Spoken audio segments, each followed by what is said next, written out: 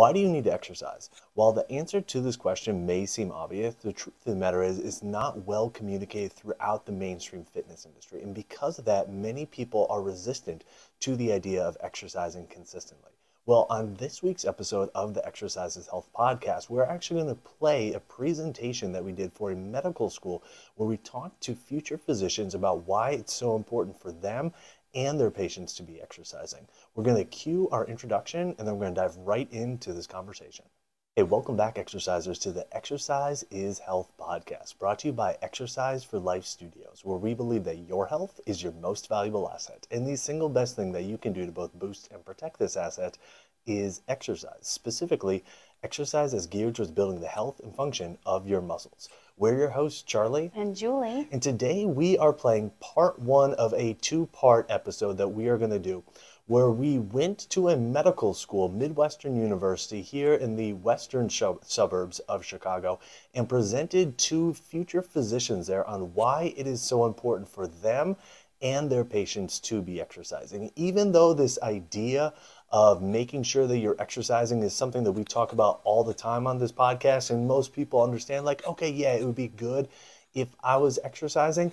How to exercise and exactly why it's so important are often not well understood. And so in this presentation, we actually got to present to future physicians about why it is absolutely necessary that not only they make sure that they're exercising, but they really encourage their patients, their future patients, to make sure that they are exercising as well. Like I said, this presentation was a little over 50 minutes, so we're actually going to split this episode in half. This week, we're going to give you part one, and then in a couple weeks, we're going to break down part two. But let's dive right into the first part of this presentation. Rock, thanks so much, man. I appreciate it. Yeah. Hey, welcome, everybody. Thank you so much for having me today. Rock, thank you so much for putting forth the effort to get this all set up. You know, I was going to come up with a catchy title for today, but I find that clarity beats creativity 10 times out of 10. So I decided to be just very straightforward about what we're talking about and tell you that you and your patients need to exercise. How future physicians can use a simple 3-step framework to help them and their patients maximize their brain power, build lasting health, strength, and function, and dominate med school. Sound good? Yeah. All right, cool. So I'm going to go through a quick disclaimer before we get into everything today. First thing is I'm going to give kind of like a 10,000-foot overview. If you want to take like a picture or whatever so you know what you're agreeing to by being here, that's totally cool. But I'm just going to kind of go through this kind of quick. All right, the first thing is that any testimonials or results I'm sharing, I'm not going to be saying that the exact same experiences will be happening for you.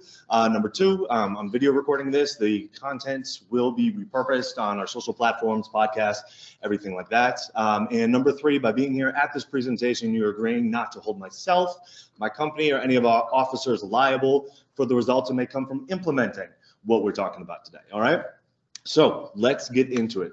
First of all, do this for me. And you all are eating, so you don't have to raise your hand, but just kind of like mentally raise your hand. How many of you have heard that heart disease is a leading cause of death? All right, now this is something that I heard for a long time as well, okay? But the fact of the matter is, it's actually not a complete story, okay? And it's not a complete story because the actual leading cause of death is physical inactivity, all right? Let me tell you what I mean. Low levels of physical inactivity and below average levels of physical inactivity have been shown to be more detrimental to human health and longevity than heart disease, diabetes, high blood pressure, and even smoking. Now, if you look at the top 10 killers of Americans every single year, 8 of the top 10 can be either directly or indirectly linked back to heart disease, high blood pressure, diabetes, and smoking, all right? So physical inactivity is a huge issue across the board for people, from at a health perspective, from a longevity perspective. So what do we do about this? Well, a lot of times the solutions that we're given are to just start moving more, just move more throughout your day. Or we'll say, okay, well, walking's the best form of exercise, all right? I've heard that so many times. We're going to explain why that actually may not be the case. Or we'll say, oh, go and do classes, okay? Do the classes, do the stuff that you like to do, but there's actually very little guidance being given on what we need to do to exercise in order to be healthy. And that's where I come in, all right? So on top of the little guidance, there are a number of problems that arise with how mainstream fitness is trying to guide us to exercise today, okay? The first problem that often comes up with the mainstream fitness industry is that most ways of exercising are actually making people less healthy. In fact, every single day there are more doctor's visits due to issues and injuries from exercise than there are diagnosed cases of heart disease, diabetes, and cancer combined. In other words, the thing that is supposed to be preventing us from going to the doctor's office is one of the leading causes for us to go there. So that's a huge issue, okay? The next big issue is that the current options of exercise are engaging fewer than 1 in 4 Americans. People just aren't interested in the options that are being presented, either because it's not intriguing to them or from a lifestyle perspective, they can't figure out how to work it in. And for those that do say, okay, I am gonna exercise and try to do it consistently, most of them, or a fair number of them, end up in the doctor's office because of injuries and issues. So you can see why this is a problem. The third big problem is that the mainstream fitness industry is focused on the wrong things when it comes to exercise. They're focused on entertainment, and as I'll talk about later, they're focused on distraction, okay? They're not focused on what actually needs to be done with exercise in order to make people healthier. They're talking about burning calories and trying to lose weight quickly. This idea of no pain, no gain perpetuates the mainstream fitness industry, and they're trying to make workouts that look good on social media, but actually do very little to improve your health and function. So honestly, it's no surprise that the current state of fitness is making people less healthy. But what can we do about it? Because we're left with a question right now, and the thought that we're left with is that exercising is arguably the most powerful thing that somebody can do to improve their overall health and well-being. But it's been so distorted by the mainstream fitness industry that it's alienating over 75% of the population and creating more issues in those who are participating than 3 of the top 10 killers combined.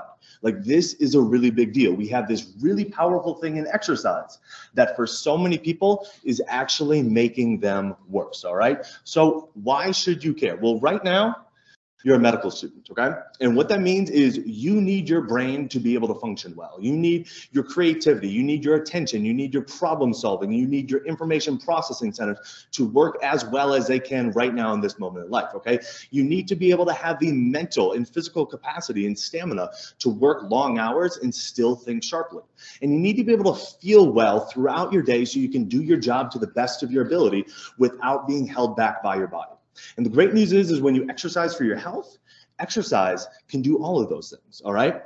But someday, when you start seeing patients, your patients are going to put your opinions on their lifestyle and what they should be doing and the advice that you're giving them higher than almost anybody else's, okay? So what you tell your patients to do from a lifestyle perspective is going to carry a huge weight with them, all right? And the more simple and the more straightforward you can make your advice to what you're giving to them, the more likely they are going to be to follow it and follow through with it, okay? And to follow through consistently. And this is a really big deal because when it comes to improving the health and function of your body with exercise, the name of the game really is consistency. So today, what we're going to be covering is number 1, the single most important aspect of exercise to build your health, strength, and brain power that the entire fitness industry is missing.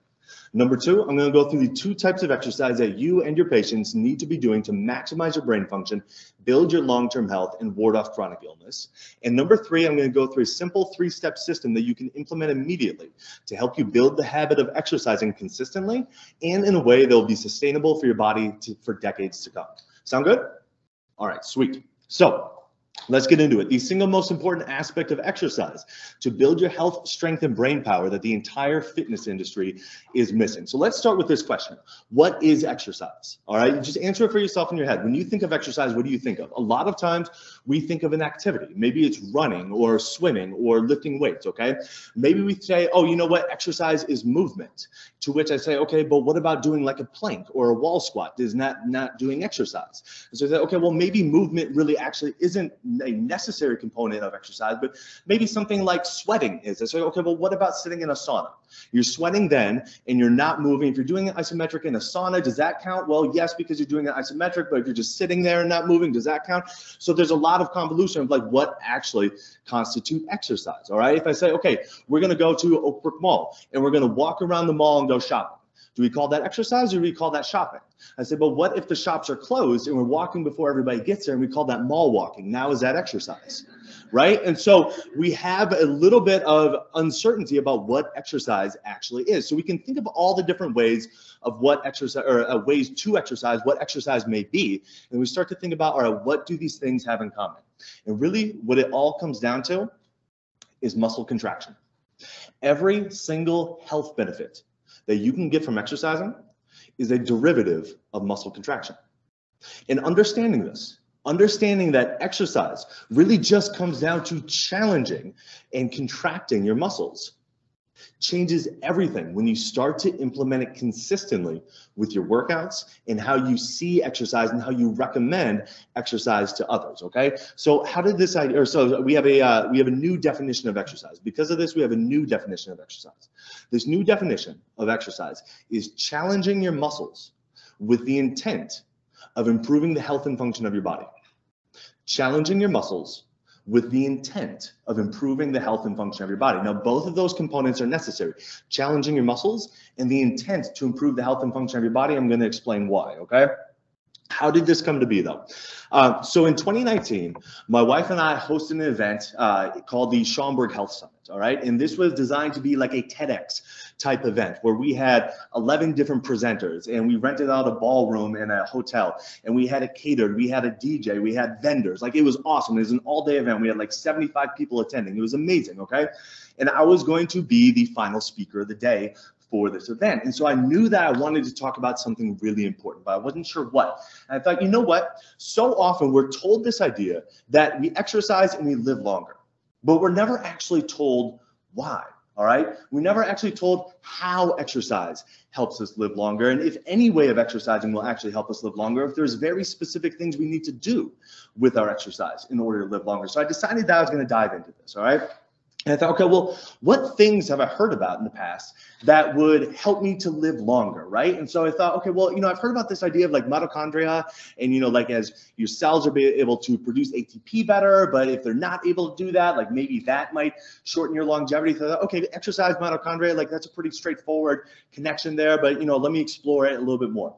Then I thought, okay, but what about this idea of like autophagy, okay, where, your bodies will clean up and clear out damaged cells, all right? We don't want those to accumulate.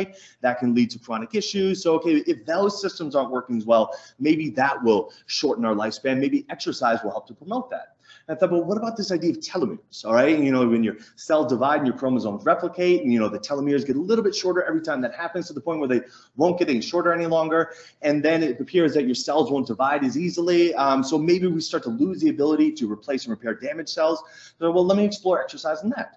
And I thought, okay, well, what if we could keep the cells from being damaged in the first place? Well, what damages cells? Well, reactive oxygen species. Okay, cool. Let me explore reactive oxygen species and the potential protective effects of exercise with reactive oxygen species. So I started looking at papers with this, and I had this idea that it really needs to come down to muscle contraction.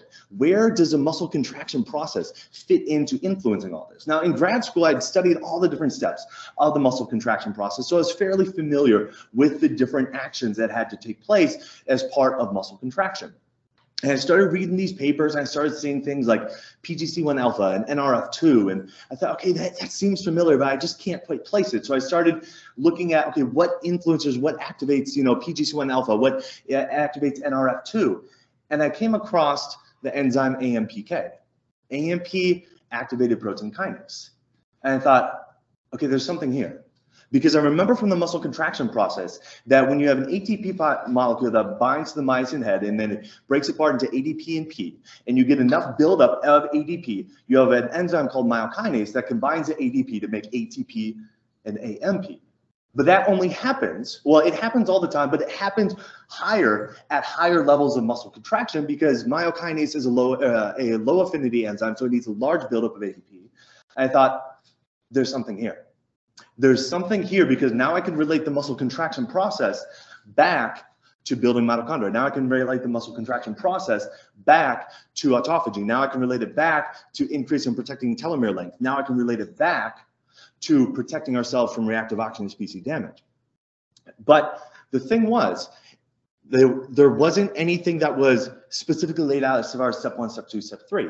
So I took this information and I created that step 1, step 2, step 3, that model of how exercise actually helps us to live longer, okay? So that was 2019. Then 2020 came around and I thought, okay, but that's great for living longer, but what about all these other health benefits that we're told about from exercise? The cardiovascular benefits, the brain health benefits.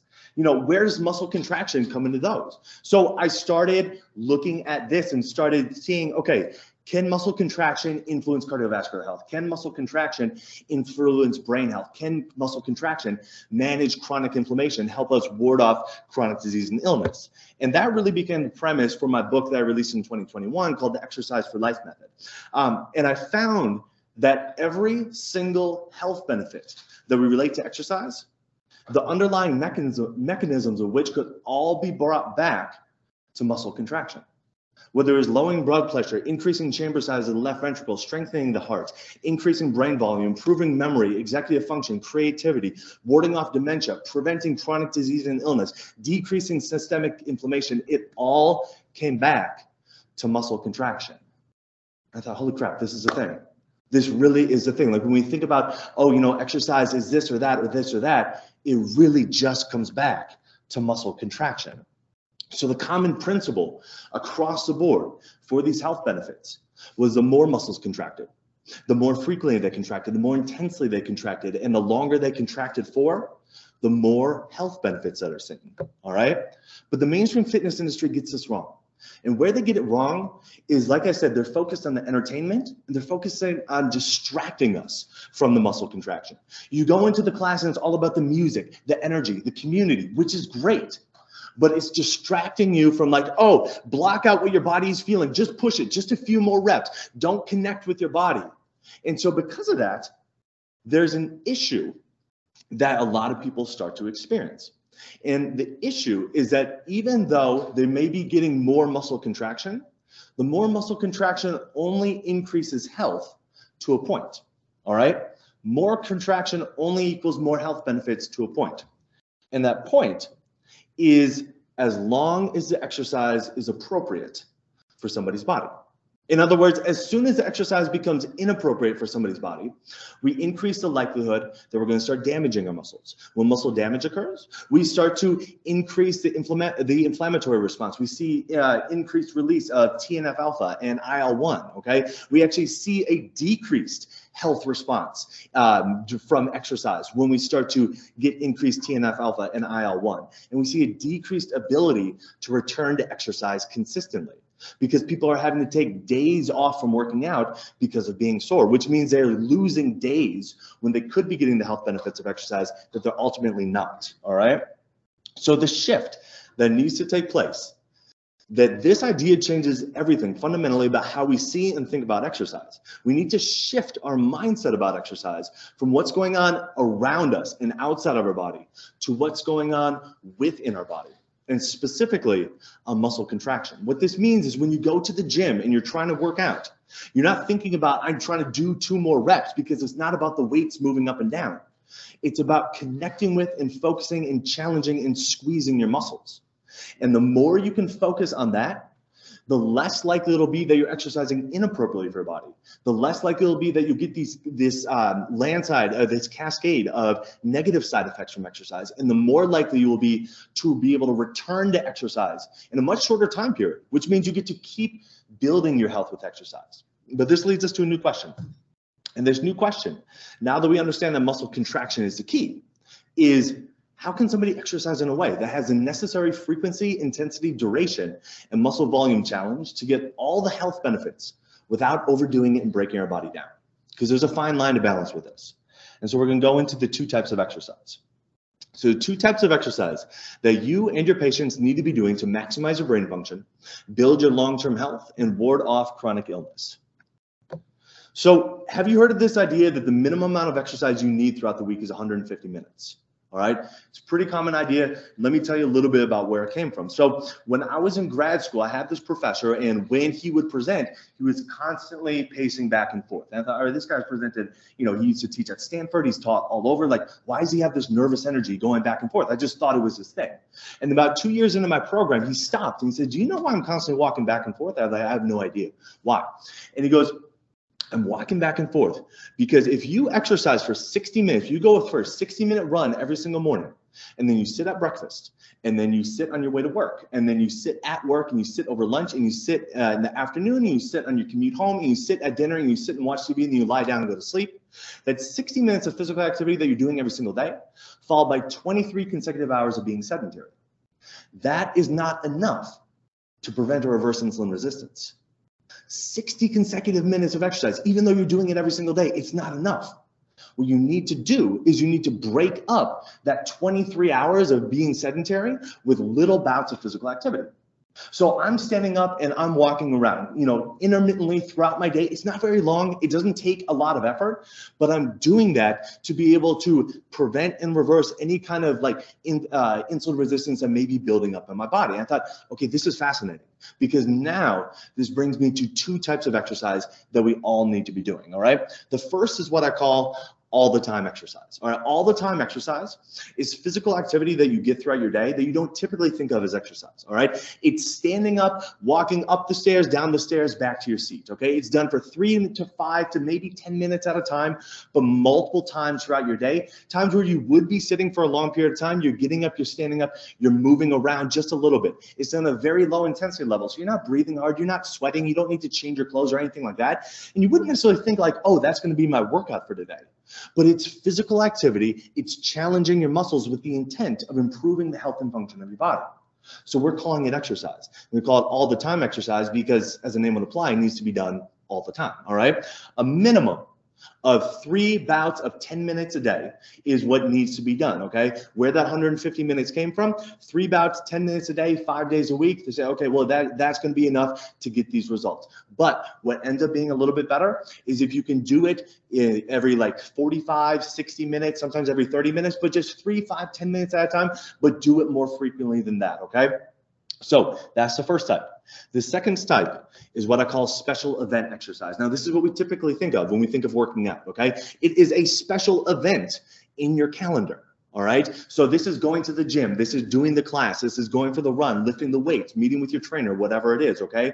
It's a higher intensity relative to all the time exercise. It's done for a longer duration relative to all the time exercise, but is more condensed relative to all the time exercise, meaning most people aren't doing 3 to 5 workouts throughout the day. They might do one workout, but then you move consistently throughout your day after that. Right. So those are 2 types of exercise. Here's the thing with special event exercise, because this is the thing that gets most people in trouble. There are some guidelines that we need to follow. Okay. We have 3 guidelines for you. The first guideline is you need to focus on squeezing your muscles. You need to keep your focus internal within your body. This is one of the most challenging things for people to do, because we are so conditioned that exercise is like a sport. Like how can I best my time from last week? Can I do more reps or more weight than last week? And we start to think about all the things that are outside of our body. But remember, health occurs inside of our body.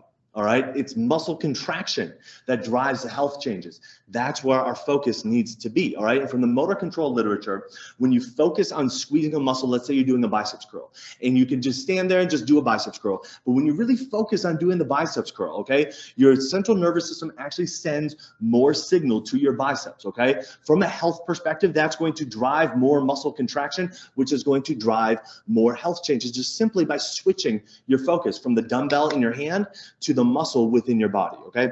That's guideline number 1. Guideline number 2, the goal of doing the exercise is to improve the health and function of your body. All right. You're not thinking, oh, I'm doing the squats to lift the weight. I'm running the 5 miles or whatever to, burn the next 30 minutes. Like that's not what's going through your mind. Okay. The goal of doing the exercise is to improve the health and function of your body, which leads to guideline number 3. You don't have any relative comparisons that you're bringing with you into your workouts, okay? You don't care about the amount of points you score or the amount of points the other team scores. You don't care if last week you did 100 pounds. You're not trying to do 105 pounds this week. You don't care if last week you did 5 pull-ups. You're not trying to do 6 pull-ups this week. The entire purpose of going and exercising is to improve the health and function of your body. And you do that through focusing on squeezing your muscles, all right? So we have those 3 guidelines, and both types of exercise are needed, all right? Because here's the thing, all the time exercise is not intense enough or done for a long enough period of time to get the health benefits of special event exercise. And special event exercise is not done intermittently enough to get the health benefits of all the time exercise.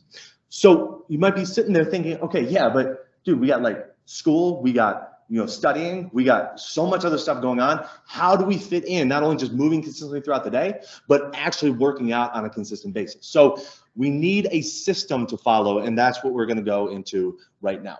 All right, so that was part 1 of the presentation that we did for Midwestern University. Now, as you heard in this presentation, not only is exercise it's something that's absolutely necessary, but how most people are exercising is leaving their body in a worse condition than when they started. So clearly that is a huge issue. How do we go about solving it? That's exactly what we're going to get to in part number 2. That will be coming out in a couple weeks. In the meantime, if you'd like more hands-on guidance from us on how to go about exercising in a way that builds your health, that builds your strength, that builds your function, and that you can do conveniently in the comfort of your own home, we encourage you to check out our Exercise for Life membership. You will get access to hundreds of on-demand workouts, as well as live workouts, courses, and a whole bunch of other stuff. When you enroll for the Exercise for Life membership, all you have to do to get started is go to www.exerciseforlifestudios.com/membership.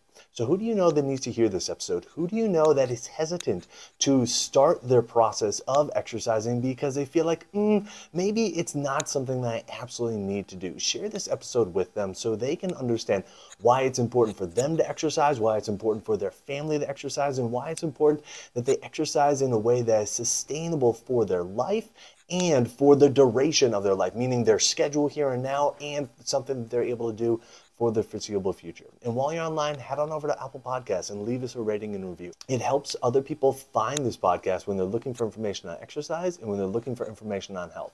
So if you found value in this conversation today, let us know by leaving us a 5-star rating and review. Well, thanks so much for tuning in. We always appreciate it. Have a fantastic week, and we'll talk with you all next week.